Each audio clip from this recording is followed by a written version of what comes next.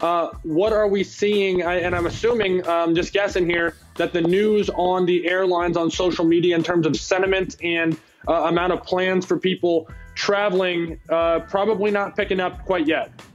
No, definitely not. Obviously, it's way down. And when it's actually two different questions. If you're talking about the number of people talking about traveling, it's certainly down. Like if we look at United, the current pace for the current quarter is down around, I think, 35% year over year. And I know that airlines in general are down. They're cutting flights by about 60%.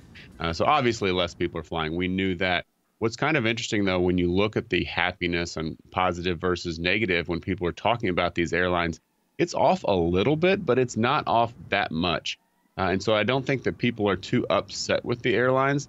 There's less people flying, so there's less people to complain. But when you look at something like the cruise lines, people are very unhappy in general, and they share thoughts of, maybe being stranded on a cruise ship for a long period of time because that's in the news. They're not really talking about getting sick on airplanes or anything like that. So the sentiment around airlines, I think, is that people aren't really blaming them for any of this. And there's not a negative, there's not a negative connotation with airlines right now, more so than normal. So obviously people are definitely traveling less, and they're talking about traveling less, but the happiness indicators are not moving down significantly right now.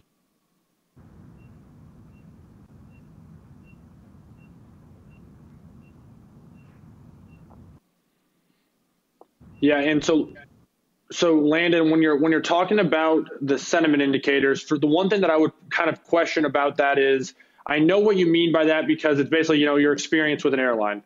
And I'm sure they would have had, damage to that sentiment if they would have had issues with refunds and cancellations.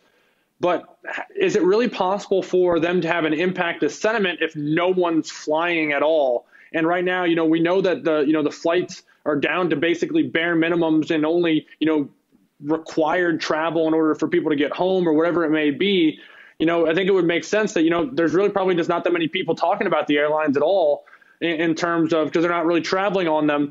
So what's more important for these companies? Is it going to be, coming out of this okay from a, where the consumer's loyalties land, or is it just going to be able to survive this move where there's no demand at all and hoping that there's not a consumer trend shift that's so damaging to this space that, it's basically changed forever? Yeah, I don't see a massive trend shift where people all of a sudden decide they don't need to fly anymore. I do think that there's going to be more people doing remote work, and maybe there's some remote meetings, but you guys know there's a lot of value in actually meeting people face to face. And I don't think that as far as business travel goes, I doubt that's going to go away. And then, of course, people love to go on vacation. And there may be more people now that want to go on a vacation than ever before. When we look up at pent-up demand, which is people talking about, I wish I could do these things. I wish I could go flying right now, or I wish I could go see my friend or go on vacation or whatever it may be. There's been a significant uptick in that. It's about 25% over the last month. And so before, people couldn't wait to do it. Now they really, really can't wait to do it. And so I think the demand will be there. I think also, though, you bring up a good point about survivability. A lot of these companies are not poised financially to survive this. And so, we look at American, they have a massive debt to EBITDA ratio, and it's really high. I mean, it is over 4, whereas a company like Southwest is about 0.6. So it really comes down to how much cash they have and how much debt they have, whether or not that, these bailouts will get there for them. So I know there's a lot of political controversy about stocks buying back, or companies buying back their stocks and then asking for handouts about the same amount. If those CEOs are playing it very interestingly, it's going to be interesting to see how all that plays out. But they've got to get through this. And no customers right now is obviously very taxing on the revenue side of that. Alex? Yeah, Sean, jump in here. I want to get your thoughts on Landon's data so far, but also any questions you may have on this space in general. Yeah, I guess that it would be, are you seeing in terms of purchase intent? I saw a headline that there's already people booking up cruise trips out into 2021 at the moment. Are you seeing a noticeable difference in that intent to purchase between the airlines and the cruise liners? Yeah, that's a good question. And actually, yeah, we do see some people talking about booking cruises early. And yeah, they're going pretty far out. I think the refund policies are going to be really important. I know that a lot of the airlines are changing their refund policies so that to give customers that, I guess, added confidence that, hey, just in case this thing isn't over by the time your plans come up, you can get your money back. So that's really nice. But yes, definitely people are talking more about doing cruises farther out than they are planes. But I do think that it's coming back. You've got that pent up demand. And while mentions of these airlines are definitely down, they're not down tremendously. They're not rock bottom. So people are still talking about doing it. And the further out that you can book, I think the more likely people are to book. And this is going to come down to which airline do you prefer. And you know, happiness is going to play a big role in that. We showed that chart earlier. We've got Southwest and Delta at the top and American and United kind of at the bottom. So it really just comes down to perception and when is this going to be over? So that's always the big question. Landon, follow up on that particular point. I would assume that any purchase intent increases that you see in the cruise liners corresponds with increased purchase intent for the airlines. Unless you live in a port city, you got to get to that port city in some way.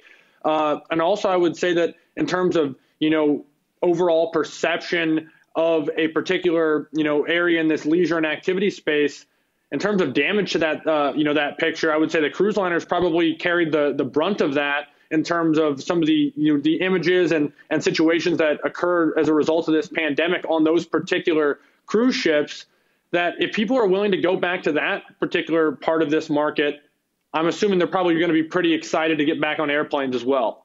Sure. I mean, yes, absolutely. There's some nasty images, people being stuck on boats and forced to staying on them. The happiness around like Royal Caribbean and Carnival were down around 20%, which is a really big number when you're talking on a 0 to 100 scale. That is a significant move. And airlines are just off a few percentage points. And so while they're still looking at booking, and like Sean says, they're booking pretty far out. And generally speaking, you can't book planes that far out. I think usually you can go about 6 to 8 months on airlines. And so maybe people are booking at the end of 2020, even early 2021, and they're just going to figure out their planes rate later.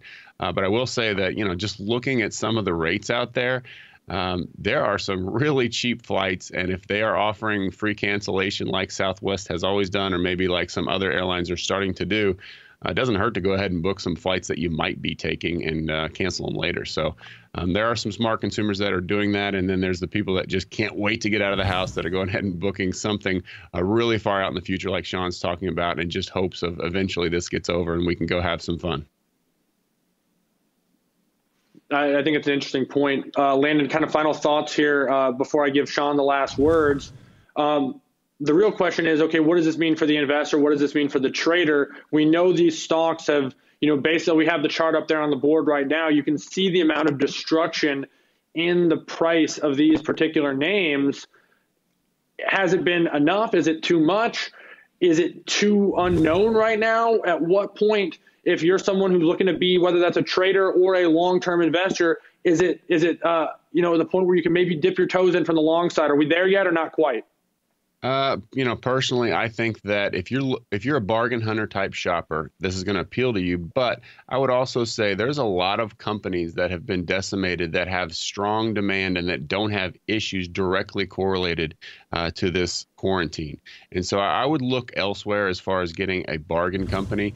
These are on sale quite a bit, and I do think that they will recover over time. But I also think there's some better bargains out there. I know Roku came out today and announced that that devices are flying off the shelves because people are staying home. Things like that really didn't take a lot of, it wasn't a surprise to anyone, I guess, in that, of course, people are staying home and buying more devices. So look for more opportunities around things that are benefiting from this. And at LikeFolio, we like to highlight those kind of companies. And so, yes, the airlines are tremendously on sale, but I'd shy away from them right now.